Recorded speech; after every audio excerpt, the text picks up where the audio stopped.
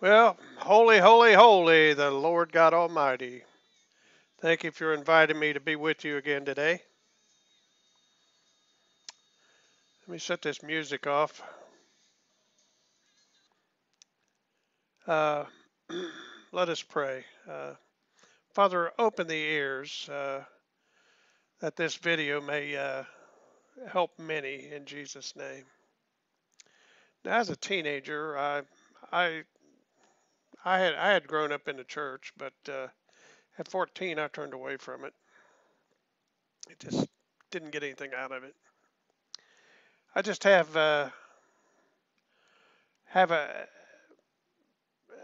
it just didn't have any appeal for me anymore.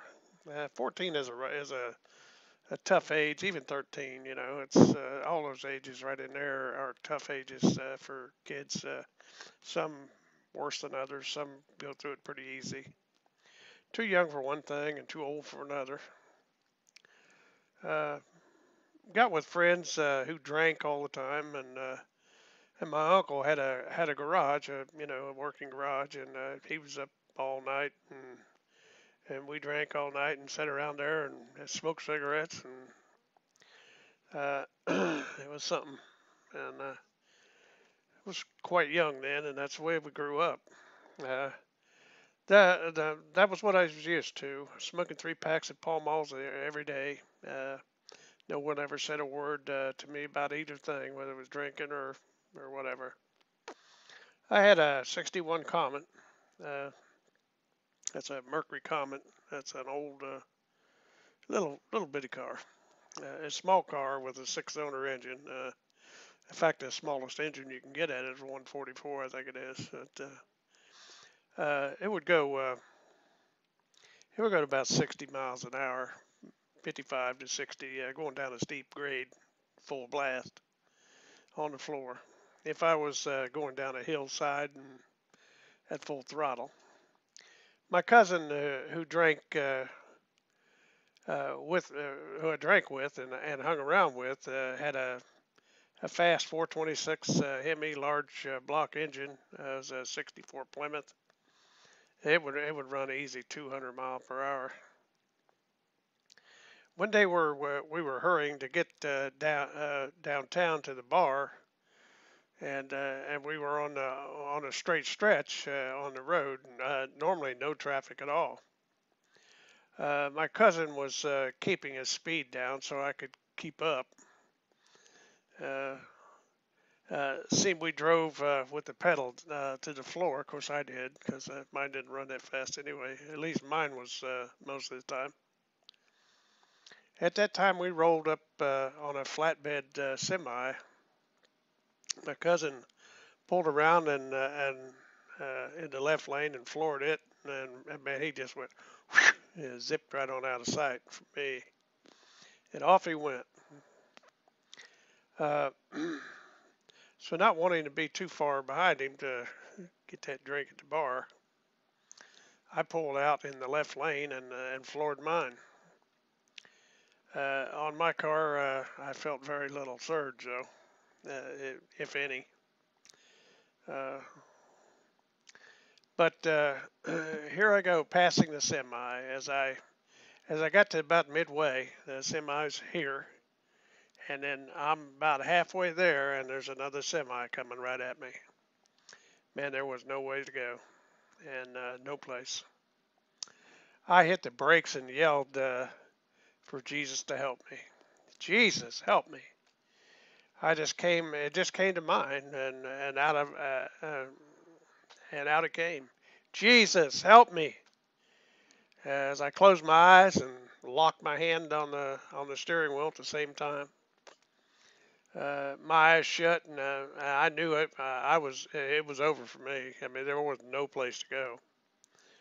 I remember hitting the passenger door and still holding on to the steering wheel. So I I must have pulled down on it and started to spin and slammed me against the. We didn't wear seat belts back in. It slammed me against the passenger door, but I still had a hold of the steering wheel. The car was spinning around counterclockwise, and then it stopped. I don't know if I went 3 times or 5 times spinning around. It was seemed like it was forever. But when you got your eyes closed, you don't really know. You can just guess at it. I was headed back the other way, and the opposite on the opposite side of the road.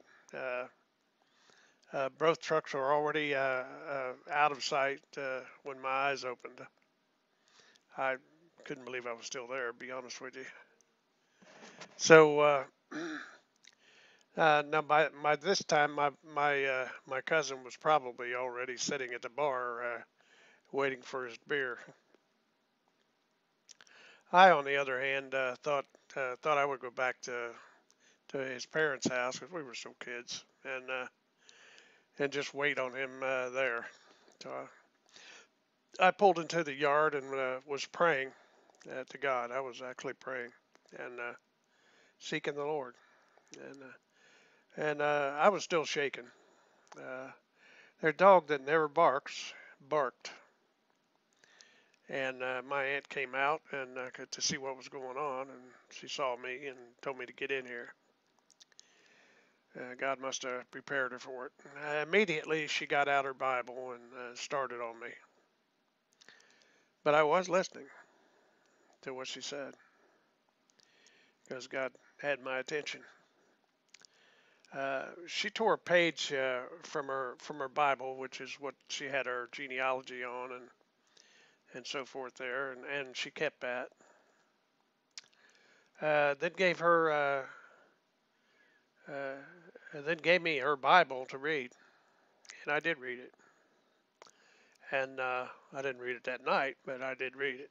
And that day God reached out to me. He was calling me to change.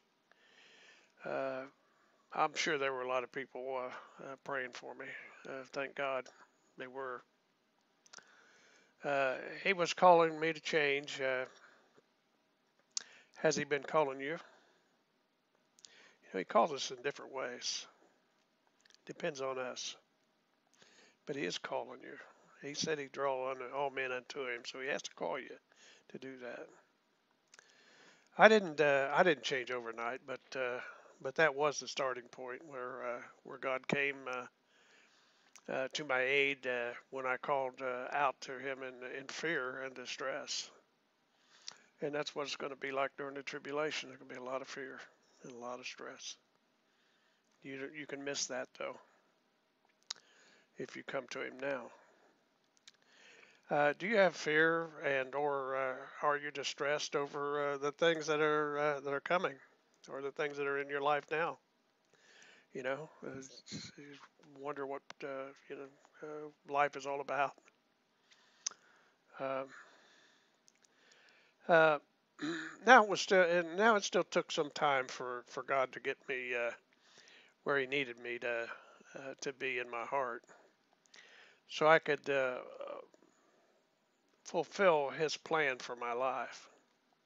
One day when I was asked to church, I could find no reason not to go. At that time, I'd already gotten married and I matured a little bit.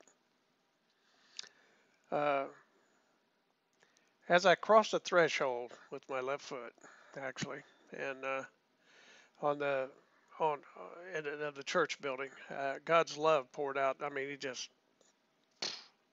poured out His love on me in such a way that I was just overwhelmed with His love, and I returned it. And I guess to have an experience like that, I mean, it's just so awesome.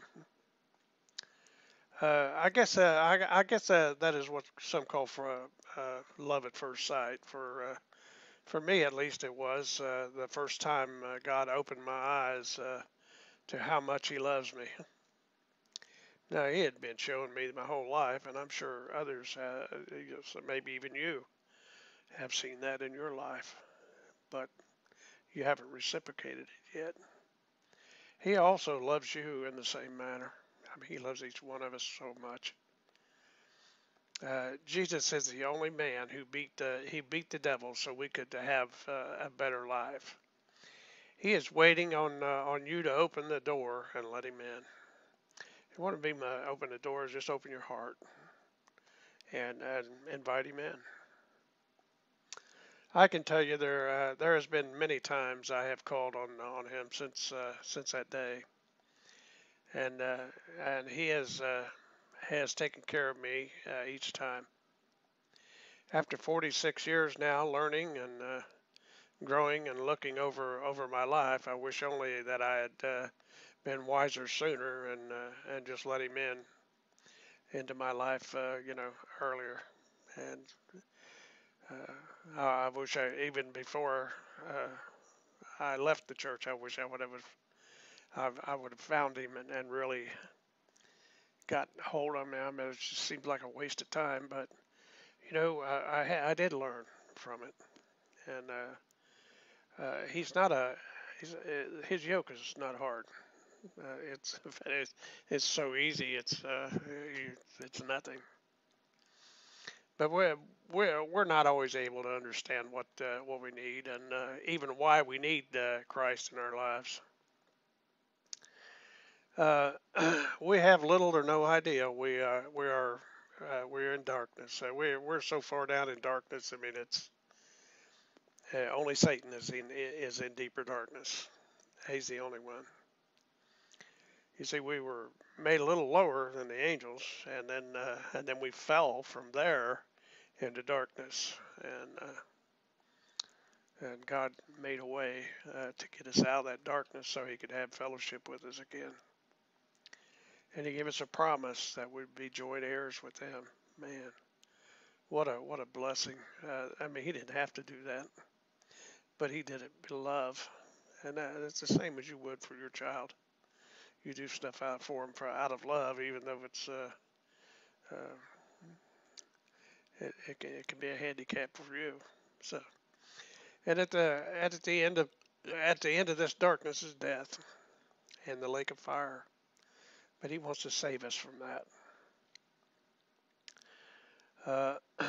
Thank you, Jesus, for shining your light in the darkness that I could see to be redeemed through you, and to become joint heirs with you in the kingdom of God. I am just so thankful.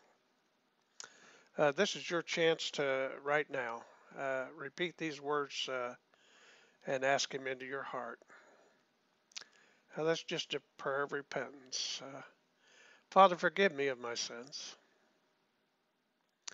Come into my heart, Jesus, and make me the kind of person you want me to be.